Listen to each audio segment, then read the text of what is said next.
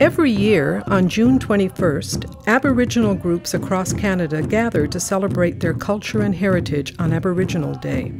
In Western and Central Newfoundland, Mi'kmaq people have even more to celebrate, that many of their members have successfully become RCMP officers, primarily with the help of a small youth program, the Federation of Newfoundland Indians RCMP Summer Student Program. I owe everything to that F&I with the Summer Student Program. I owe everything to it because without that I wouldn't have got that experience that would make me feel like, is this the job that I really want to do? I think that program single-handedly opened the door. I just had to do the hard work.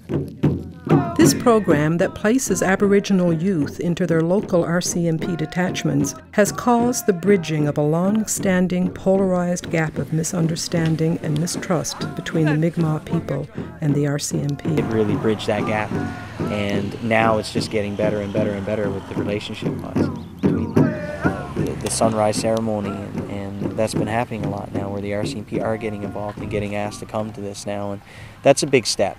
And I just feel that with that program, it really bridged the gap.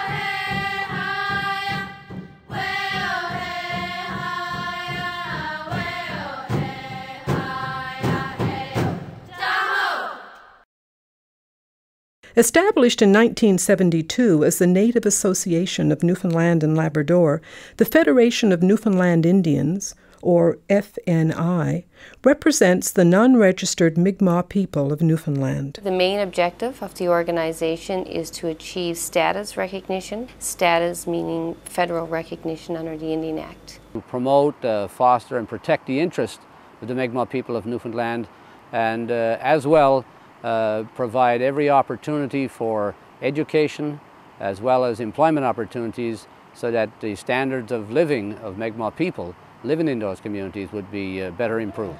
Within its mandate, the Federation recognizes and values its young people.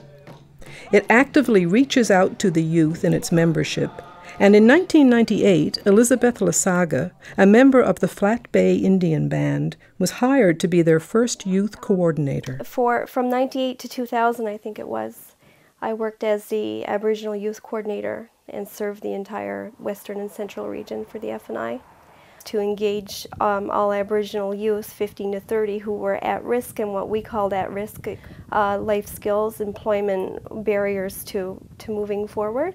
At that time, if a youth came to me and they wanted a job or they wanted to train in something or they wanted to develop a career, I would put so much time into one person that if there wasn't a program or an opportunity available, then I would go create it.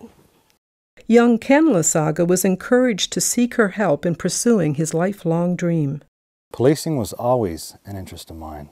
He always wanted to be an RCMP officer, and I knew that from little growing up with him that was his calling. Pursuing this dream as an Aboriginal, though, would have its challenges. The police have always been seen as the enemy, I think, with Native people. It was probably one of the most taboo thing you could do in our community would be to tell something to a Mountie that would get someone in trouble. The old understanding of RCMP, again, was that there was RCMP and there was you. There also existed the perception that to become a police officer, one had to meet very high eligibility criteria.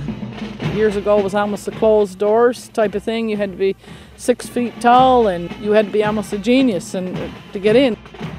Unless you were an upstanding citizen without a blemish, you weren't equal. I think there was generations of that understanding. It was almost like, movie stars or, that type high-end careers.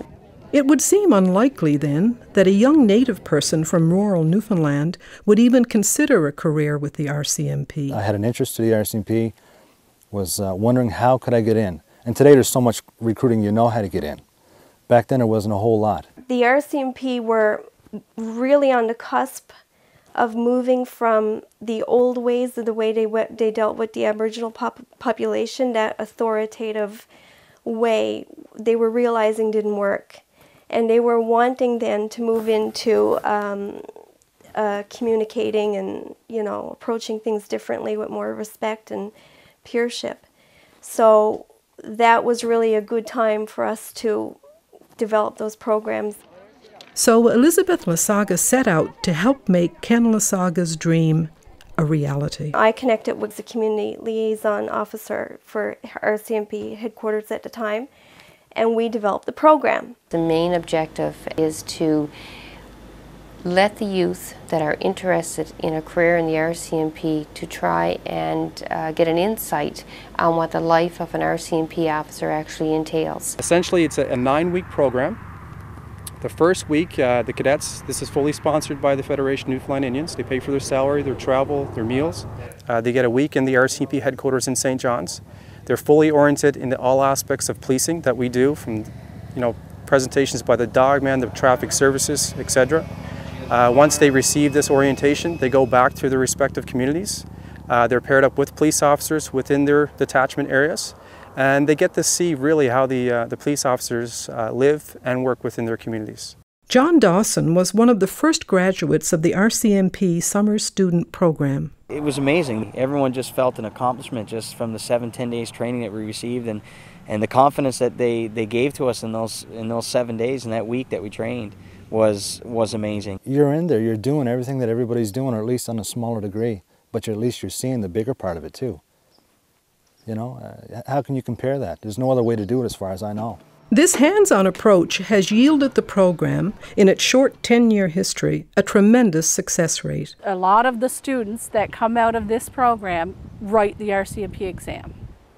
A lot. There was no way when I finished it for the summer, I was trying to get back into some kind of program, into the auxiliary program, into something, because I couldn't see myself doing anything else. When he went out to Regina, he was ready to take on that challenge and succeed. But it is in the relationship between the Mi'kmaq people and the RCMP that the success of this program is most felt. By integrating Aboriginal youth within the RCMP, the program has opened the doors to better communication and a better understanding of each other. This program kind of brings the police closer to the Native community and gives the community a better understanding. They didn't just take our people in, but they encouraged us to go in to the RCMP. An RCMP officer in the fullest sense of the word, just like the others. And that makes us kind of equal. What better way to develop like a sensitivity towards Aboriginal culture and Aboriginal peoples and customs and ways of living than by working side by side with other Aboriginal young men and women.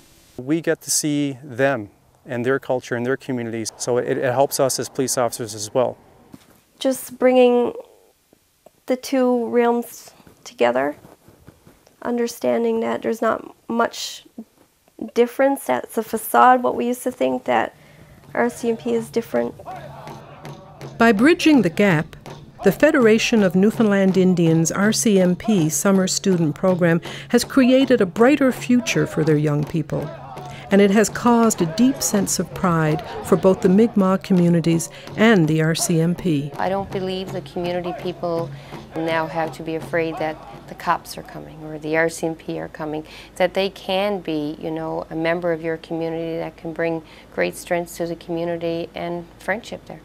It breeds a more healthy community policing environment that we want to work in. Now, I really appreciate that the Mounties are out there for me, and you know, I also know that they have to be.